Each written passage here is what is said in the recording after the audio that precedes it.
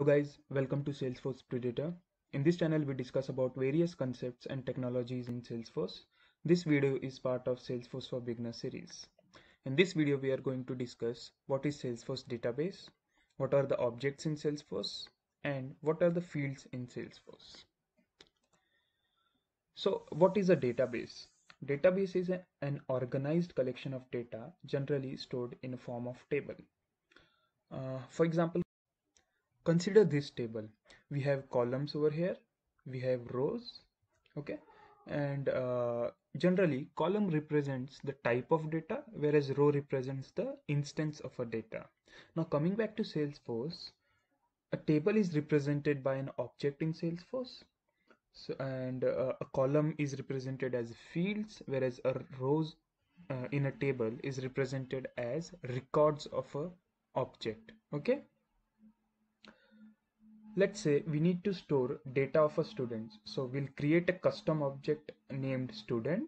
Then to represent these columns, we'll have to create the fields in object. And to represent these records, we will create instances of objects. Okay. So what are the different types of objects in Salesforce? So there are two types of objects. We have standard objects and we have custom objects. Okay. Standard objects are present in Salesforce by default.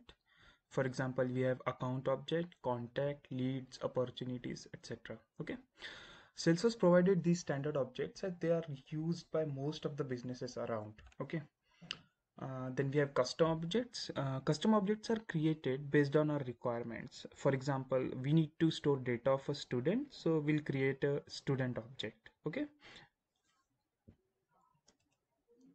What are the different types of fields in Salesforce? So we have basically two types of fields, standard fields and custom fields. Again, standard fields are present in Salesforce by default when you create a custom object, or also they are present in a standard objects. Okay, and these standard fields we cannot delete them.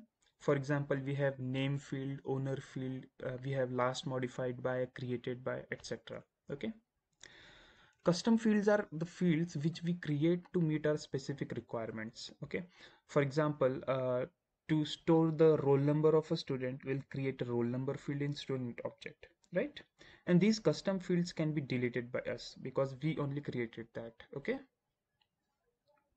So let us understand these things in Salesforce org so that it would be clear for you. When you log into your Salesforce account, you can see this is the home page of Salesforce. You will be landing over here. Then you can see these buttons over here, and if you click on this switch to lightning experience, you will be seeing the different view altogether. So this one is a classic view, and if you click on switch to lightning experience, you will be redirected to lightning experience view of your account. Then you have a setup over here. So if you click on setup, you'll be redirected to the setup page where you have ability to search for things which you want to look into your Salesforce account. Okay. Now this is your username over here. So if you click on this, you can see my profile, my settings, developer consoles, and all. You can log out from your Salesforce or from here. Okay.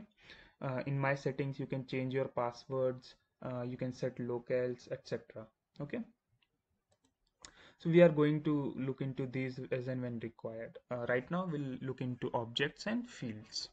So if I click on objects over here in the setup search box, so I can see create objects, right? So if I click on objects, I'll be redirected to list of custom objects in my Salesforce org. So you can see all the custom objects over here present in my Salesforce org. Some of the objects are brought in using managed packages, so that we can look into later.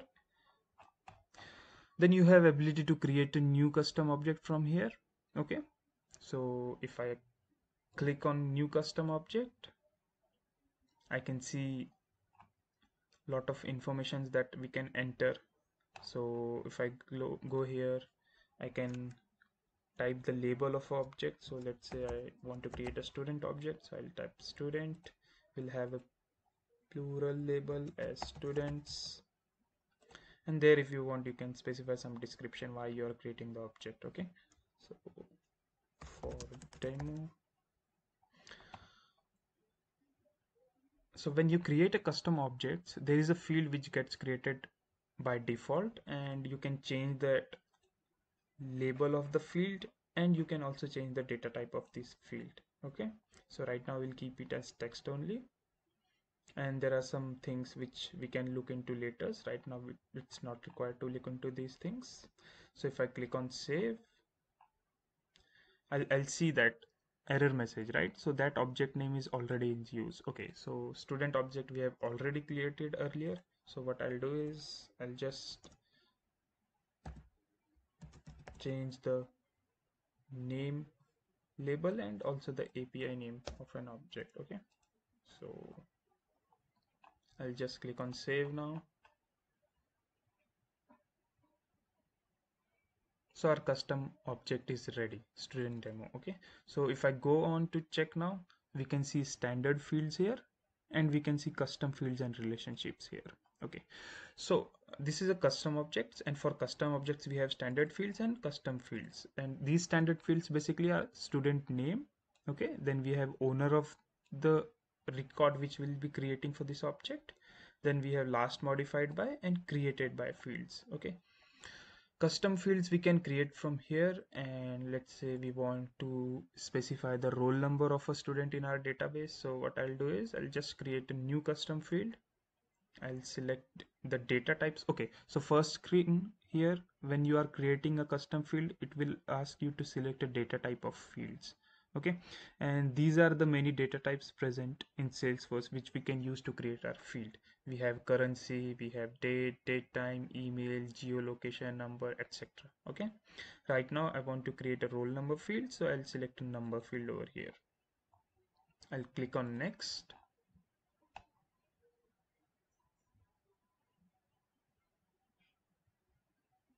Okay, so I need to enter some details for the fields. First would be the label of field. So I'll specify roll number.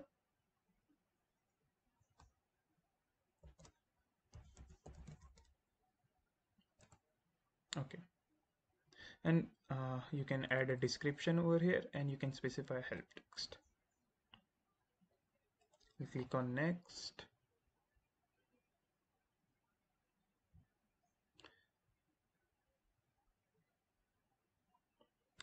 Yeah, so once you go to next screen, it will ask you to specify field level security for your field, and these things we are going to look into later when we'll look into field level security or the security part in database in Salesforce. Okay, I'll click on next over here.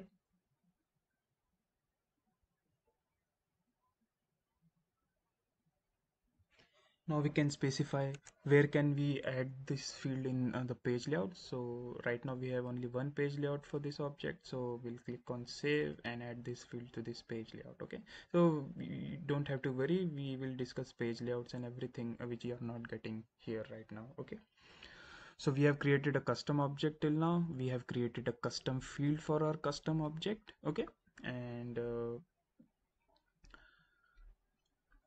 see, you can see this delete button also over here. So this is a custom object, right? So, and this object was created by you, so you can delete this custom object. Okay, now let's look into the standard objects. Okay, so we have account standard objects. So standard objects, you just have to search the name of standard objects over here, and you'll be able to see the details related to them. So you don't have to go to objects. Okay, so objects would take you to the custom objects only. So let's search for accounts. So you can see the details related to accounts over here. Okay, we have fields, validation rules, triggers, etc. So these things we'll look into later. Right now we'll look into fields only. Okay, so if we click on fields, I can see these many fields present on our account object. So this is a standard field present on account object, and this is the list of custom fields present on account object. Okay, you can see you can delete these custom fields in our standard account object, and you cannot delete these standard fields. Okay, you can just edit them. Fine. So we have seen standard object, we have seen custom objects, and also we have seen the standard fields in both standard and custom objects, and custom fields in custom and objects and standard objects. Okay, now we'll see how we can create records in our Salesforce. Okay, So records are nothing but instances of our object. Okay, so let's say we have account object over here, right? So we'll go to the account tabs. Okay, and how do we create a tab, that I'll show you in later videos. Okay, so we have account tabs. So if I click on accounts, this will take me to the records present in our Salesforce org for the account object. Okay, so right now so we have a filter over here. If I click on all accounts, so it will show me the list of all accounts present in our Salesforce org. Okay, and we can directly go to the account starting from these letters from here. Okay, let's say if I open a particular account, so I'll open this account record, right? That means it's an instance of an account object. Okay, you can see the different fields present over here, and we have values for these fields also. Okay, so we can see the account owner value, the one who created this record of account, what is the name of account, then who created by, and there are some custom links and all other fields also. Okay, so let's go on to create a new account. We have a new account button over here. So if I click on new account button, it will take me to the page where we can create instance or a record of a account. Okay, so we have some mandatory fields over here. So whenever you see a field with this mark over here, red mark, so these fields are mandatory fields for creating record of particular object. Okay, so for account we have name field as mandatory. So if I click I write it down as test account, and even if I don't fill other details, I would be able to create this record. Okay, let's say we write some website field,